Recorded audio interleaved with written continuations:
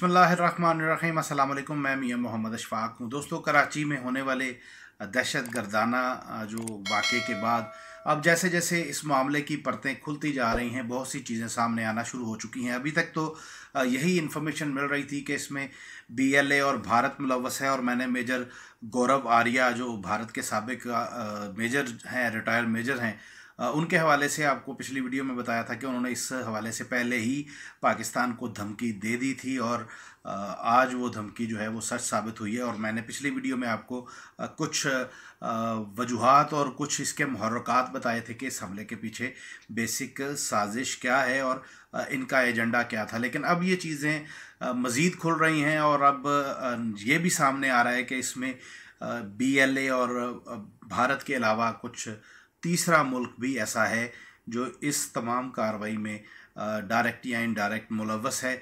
और उस मुल्क का नाम क्या है और कैसे मैं लिंक जोड़ रहा हूँ उस पर बात करूँगा। लेकिन पहले ज़रा बात कर लें कि जो पाकिस्तान के अंदर दहशतगर्दी करने वाला ये हमारा हमसाया दुश्मन मुल्क भारत है, इसको हर तरह से जो है वो हर तरफ से खुद चुके लेने के देने पड़ चुके हैं। और आपको याद होगा कि कुछ ही अरसा पहले हमारे आर्मी चीफ ने नेपाल का विज़िट किया था, और उस विज़िट के बाद भारत को तो उस वक्त भी बहुत मरोड़ उठे थे, और तब तो उनको समझ नहीं आया कि इस विज़िट का असल मकसद क्या है। लेकिन बहरहाल वो विज़िट जो है आज भारत को याद आना शुरू हुआ है, और अब उसकी चीखें निकल रही हैं। हुआ ये है कि जो नेपाल का दारुल खिलाफा है काठमांडू, वहाँ पर भारतीय जो सफारत खाना है, उस सफारत खाने पर उनको जितने नेपाल के जो सिक्योरिटी इदारे हैं उनकी जो इंटेलिजेंस है उन्होंने अपने घेरे में ले लिया है, और उस घेरे में हर आने और जाने वाले को मुकम्मल वॉच किया जा रहा है। उसकी वजह यही है कि नेपाली वज़ीर आज़म ने पहले भी ये कहा था कि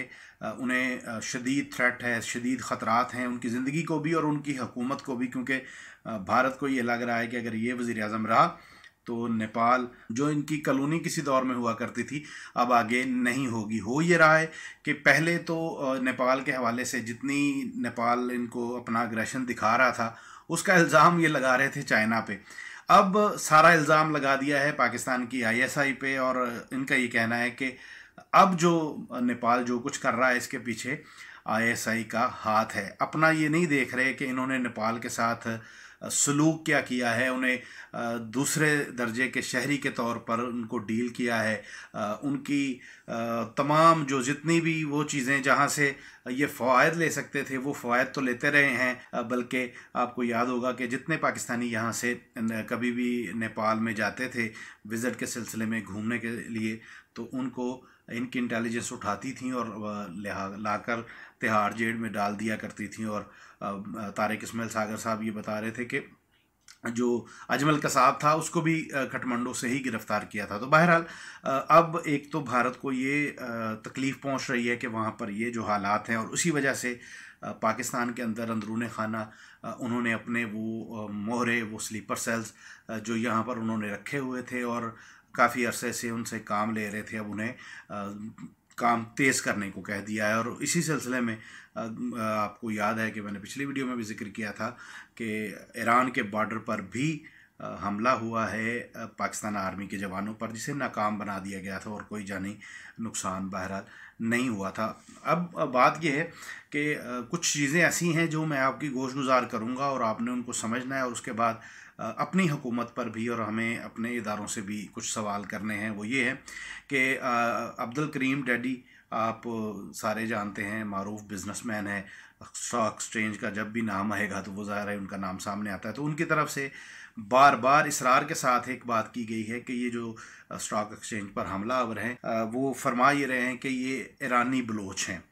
अब सिर्फ उनकी तरफ से ये नहीं कहा गया, बल्कि सीटीडी के जो एसएसपी हैं उमर बिन ख़ताब या उमर ख़ताब शायद उनका नाम है, उनकी तरफ से भी ये कहा गया है कि ये जो बलूचिस्तान का शहर सरहदी इलाका है जो ईरान के साथ मिलता है, तो वहाँ के ये रिहायशी हैं और मिसिंग पर्सन के हवाले से तो आपके सामने पहले आ चुकी है कि वो लिस्टें जो मिसिंग पर्सन के हवाले से मामा कदीर उठाए फिरते थे, उन लिस्टों में इन चारों दहशतगर्दों का भी नाम है। उस पर आपकी बात भी आपने काफ़ी सुन भी लिया होगा और मीडिया पर, और ज़ाहिर है लोग अब इनको जूत मार रहे हैं, पंजाबी वाले छित्तर मार रहे हैं उन लोगों को जो बड़े ये मिसिंग पर्सन का नाम लेकर जो है वो हमारे अपने इदारों को बेवजह तनकीद करते थे। तो बहरहाल अब ये है कि आपको याद होगा कि DGISPR ने चंद माह पहले एक प्रेस रिलीज़ जारी की थी और प्रेस कॉन्फ्रेंस में गालिबन उन्होंने ये कहा था कि ईरान के अंदर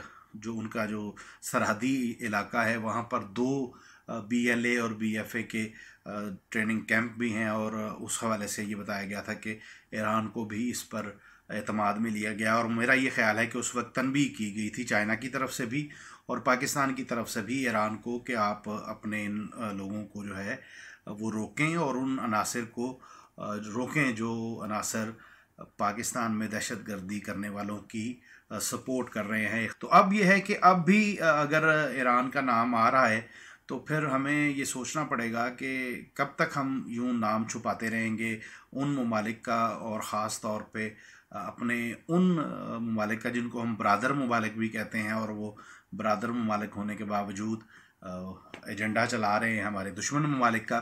तो इस पर बड़ा ज़रूरी है कि बात की जाए।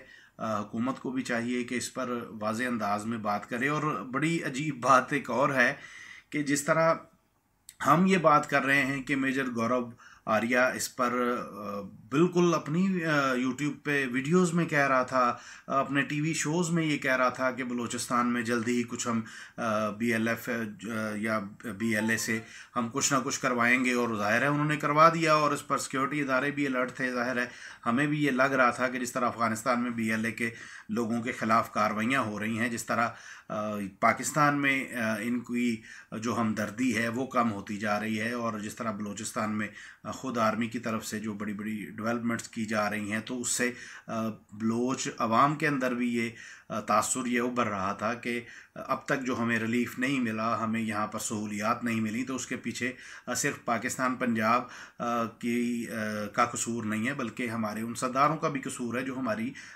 मुख्तलिफ फोरम्स पर नुमाइंदगी करते हैं, वो सेनेट हो या कौमी असम्बली हो या सूबाई असम्बली हो। तो बहरहाल जब हमदर्दियाँ वहाँ पर भी कम हुई हैं, यहाँ पर भी उनके हालात ये हैं कि उनके जो अस्करी लोग हैं, पिछले दिनों में बेशुमार लोगों ने उसमें आकर फ़ौज के साथ उन्होंने बातचीत करके हथियार भी फेंके थे।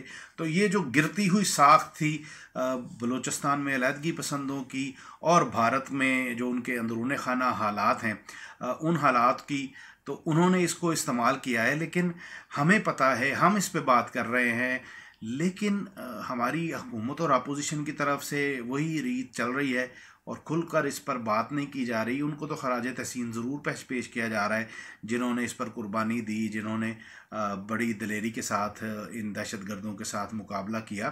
तो जिस वक्त ये कार्रवाई हो रही थी और जब इनकी वीडियोज़ आई थी, उस वक्त ही एनालिसिस किया जा सकता था कि ये इनका ताल्लुक बलूचिस्तान के हवाले से हो सकता है, TTP के हवाले से नहीं हो सकता, क्योंकि इनकी जो वारदात का तरीका था वो मुख्तलिफ था, TTP का वारदात का तरीका मुख्तलिफ था। तो इनकी जो वारदातों का तरीका है वो यही है कि 3 4 5 लोग आते हैं, 2 फायरिंग करते हैं, एक ग्रेनेड फेंकता है, 2 आगे निकलते हैं। और आपको पता ही है पहले भी इसी तरह से हुआ था, चाइनीज़ सफारत खाने पे जब हुआ तब भी यही था।